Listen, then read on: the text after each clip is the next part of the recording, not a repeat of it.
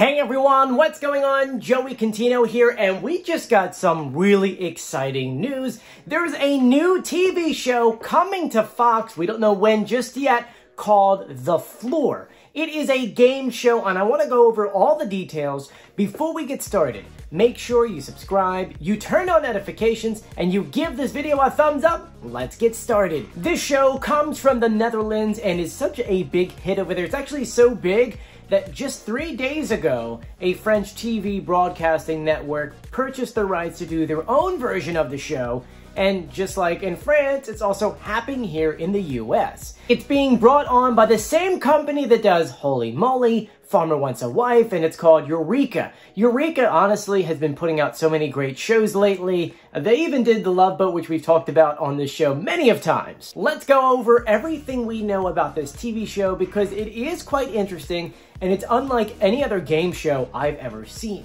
So first thing you have to understand is that there are 100 squares in this larger square, which is called the floor.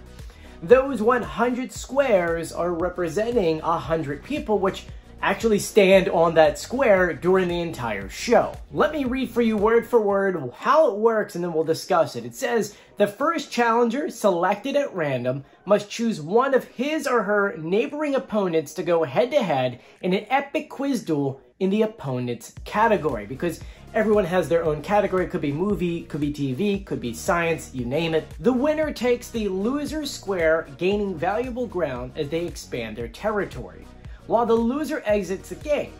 The winner must then choose, do they continue on and attempt to secure yet another square, or do they let the floor choose another challenger at random?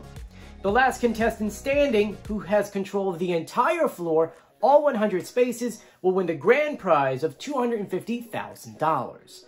So essentially the way that it works is that if I get chosen at random, I say I'm movies, and I challenge the person next to me thinking they don't know movies, and the question is, what year did the first Batman come out? And I do my guess, and I'm right, and that person's wrong, then guess what? They lose their spot, they're done in the game, and then I take over their spot. I could either say I want to continue and pick someone else next to me, or I can say, you know what, computer, pick someone else and let them continue. You can kind of see how it works because if there's multiple people doing movies and everyone around you is movies, then maybe you don't want to pick someone next to you, but sometimes you don't have a choice. So you can kind of see how they're pinning people against each other.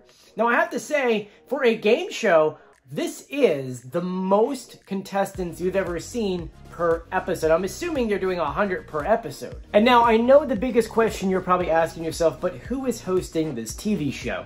At this time, according to Deadline, we don't know. That information has not been made public yet. I'm assuming it's mostly because of the strike that's going on. I know right now the writer strike's happening, and it is possible that the actors could strike. I know it was SAG-AFTRA put out a whole thing today talking about the possibility of them striking in the very, very soon future. So right now there is no host, and we also don't have a date on when they're going to start filming or when this is going to air.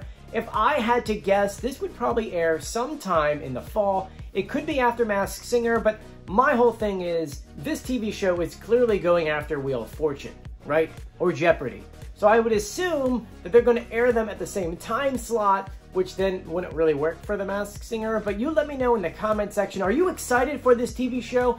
And when do you think it should air? Also, who do you think the host should be? Right? I mean, that's a really, really good one. It's a shame the whole thing with Jamie Foxx, he would have been perfect for this. Wayne Brady could have been good for this too. I don't know. I really don't know. I tell you one thing, they're not getting Ryan Seacrest now that he has Wheel.